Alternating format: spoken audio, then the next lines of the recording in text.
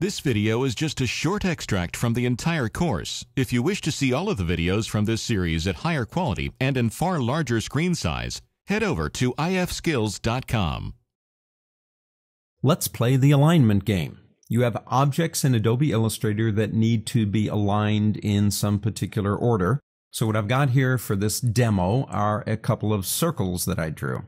And I want them maybe aligned vertically, maybe I want them aligned horizontally. I need them in a straight line. If you've got the Like Photoshop workspace selected, I want you to click this button right here. That opens up the Align palette. A lot of little tricks that go on with aligning objects. For example, the objects that you need to align obviously have to be selected. So we can come up here, pick up our selection tool, and draw a big marquee around all this and select them all. The first object you have is aligned to the left, aligned to center, or aligned to right if we're going vertical. This would be top, middle, and bottom. But center and left and right, top, middle, bottom of what? What is it aligning it to? That's what this button is right here. If you click that button, you have align to selection, align to a key object, and align to the artboard. Let's start with artboard.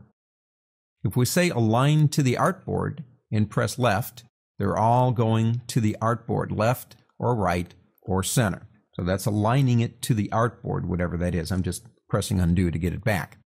If you say align to selection, what it's going to do is choose one of the objects as the alignment object. For example, if we align to top, this one won't move because it's the topmost shape. And if we click, you'll notice everything aligns to the yellow. If we say align to bottom, it's going to align to the bottom.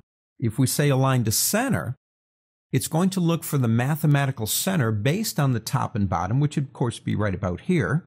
And if we align to center, it will take them all to that point. So alignment to selection is based on which object is where within the group. Align to selection. The last one of the three is aligned to a key object, which I find interesting. Let's say align to key object. Select an object. For example, let's select the yellow one. You click on it once, it gets this big old line going around it. That's now the key object. If we say align to left, right, or center, it really doesn't matter, or top, bottom. Let's say this one. We're going to align to bottom. Watch what happens though. Everything goes to that object. The key object doesn't move. So if you align to a key object, you select the group, you come down here, you select align to key object, and then you select the one that you don't want to move and everything has to come to it. That's aligning to a key object. The last area is distribute to spacing. Now, if we look at our objects right now, we can go distribute here. Now, this is the basic, and all it's going to do is give them equal spacing.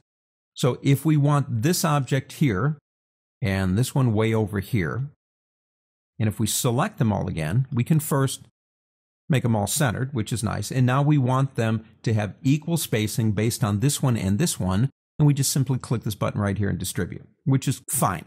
But my design calls for spacing between each one of, say, 25 pixels. Now, if you're going to do it that way, go back to Align To and go into Align to Key Object, and it will choose one of these objects as a key. You can change that if you want to. Change this number right here, say to 25 pixels. Now distribute spacing. And what happened is the key object didn't move, but there is now exactly 25 pixels of space between each one of these objects. The alignment panel is a very powerful tool for, in a sense, getting all your ducks in a row. There is another way we can do this, however. Let's do this. Let's go ahead and undo a couple of things, get them kind of messed up again. Go up to the word View on the pull-down menu and go down to Rulers if they're not already visible and say Show Rulers. Rulers have something that have been around for 100 years. They're called guides. If I come over here and grab in my ruler and pull out, I'm pulling out what's defined as a guide. So you can do that from here, or you can do it from here, and you can put guides on the screen all day long.